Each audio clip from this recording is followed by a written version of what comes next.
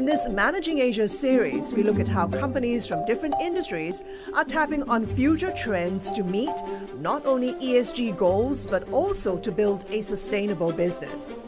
I'm here in Bangkok, Thailand to see how Siam Piwat, one of the country's biggest retail developers, is transforming itself in a digitalized world.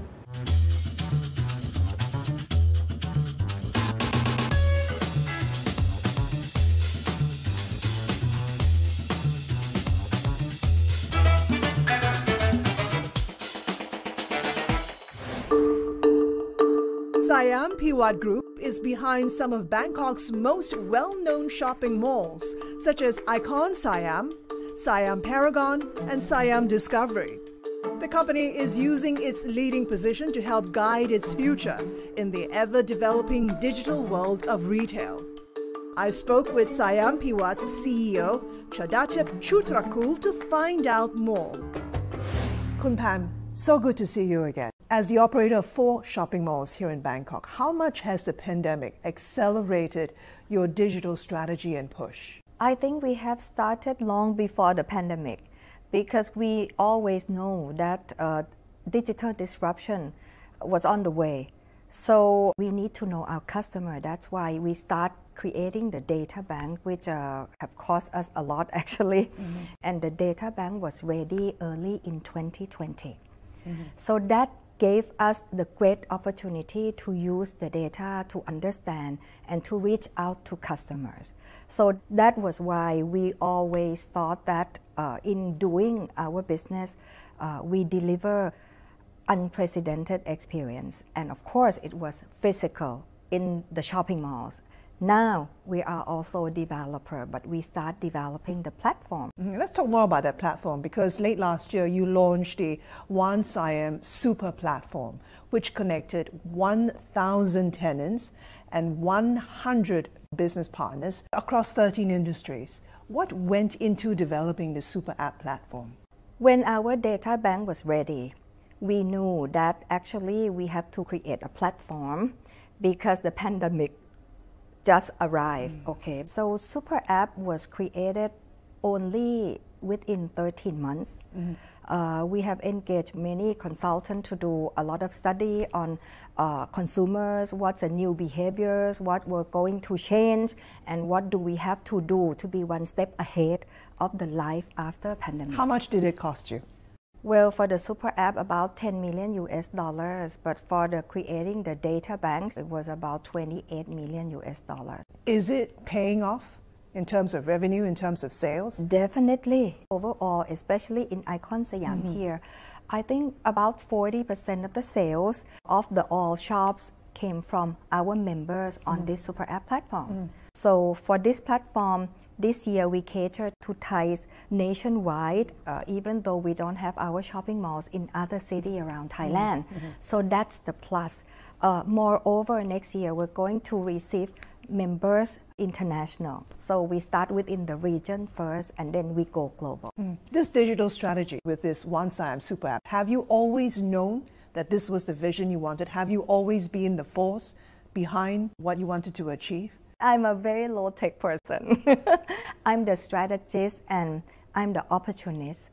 I cannot do everything. And nowadays, I mean, when you're running a company, I have almost about 3,000 staff, you know. I mean, you cannot do everything. But I prefer to empower people who knows better than me to carry out the new things that I don't know about. So we have created many new divisions like the digital, the tech, and also customer experience, which we have built these divisions within, I think, less than 6 months. And now they are ready to create more experience on the Super App platform. So, Khun Christine, I would like to introduce... To learn more about the company's digital push, I went to meet the team. So, Khun Patep, you're in charge of the customer experience. If I was a customer wanting to buy a handbag here in the shopping mall, how can I use the Super App to do it? What you see first is the content of the brands that have been curated for you in the app, right? Then you selected the products that are fit with what you need. That product, you can actually buy it on the app, or you can actually reserve it and get it from the store, right? And if you have more information that you want that we're not presenting in the app, you can actually chat with the SA in the store directly to And find they out respond more. immediately? They respond immediately, and once you buy either on the app or in the mall, you get the Wiz coin. So you use it as your source of fund to pay partly or fully for the next purchase that you want. So Kun Chanisa, you're in charge of the overall strategy, NFTs, metaverse. What does the future look like for Siam Piwat? Our philosophy is always to collaborate and to co-create to win. We have worked with so many leading metaverse platforms globally and domestically to try and test many platforms and use cases to be able to engage with our customers right now. How creative are we talking about? For example, with art lovers, we have partnered with TDAF or Thai Digital Art Festival and K-Bank to offer Thai famous physical arts in an NFT format. And in Sandbox, we understand that Sandbox is all about gamers, right?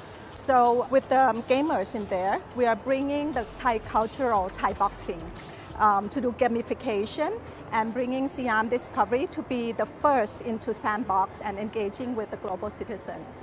Will you have a meta mall? Is that one of your ambitions? We're already creating, actually, I call it the digital mall.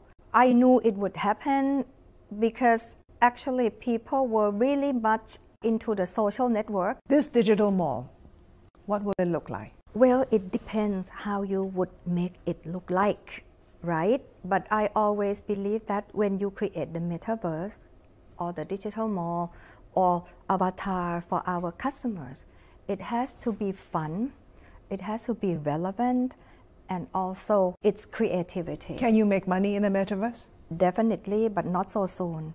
We have to find a way, because when we create the metaverse, first thing is what's the story that will be so engaging that people would like to get into this virtual land all the time, right? It's not just playing the game. Yes, I do. But you're not going to tell me. It's a trade secret. But I'm telling you, it's a story that everybody knows and it's unique. So the key to the metaverse for me is that I have to ask my staff, my executive, that, okay, think about it. It's all about emotional engagement to customers. So how can we continue to engage them emotionally? That is the key. It's not easy. It sounds like you're moving beyond the retail business into something else. But I will always come back to my brick and mortar, because once I create the virtual mall in the Sandbox, Decentraland, whatever, I have to connect people from that to my shopping malls or to my place, because it will have the related story somehow. So you can reach out to us in the digital world, virtual world, but when it comes to your 5 senses, come to us. So you will get everything at the same time. Yeah. And finally, as a second generation leading the retail empire your father founded, what leadership will you continue to provide at Siam Piwat? What will the future look like for the company? The future for Siam Piwat look really, really bright and shining, because we are the company that never stops. We have to be amazed, be inspired, and be revolutionary, because we serve people. So we always operate on one philosophy, which we call the values. It's how can we engage people by increasing their values, okay? So how can everyone in my company be empowered and then be energized to learn new things all the time? So my legacy in this company is to empower my people and to see them shine and to be happy when they become their very best, because we create history together. We're not just here working. We create happiness to our customer, and when we see them smile, that's our life rewarding. Kun Pam, thank you so much for talking to me. Thank you so much, Kun Christine. ขอบคุณค่ะ That was Chadatip Chutrakul, CEO of Siam Piwat Group, speaking to me here in Bangkok. I hope you enjoyed the show. Do catch our interview highlights on managingasia.cnbc.com. I'm Christine Tan. Thanks for watching.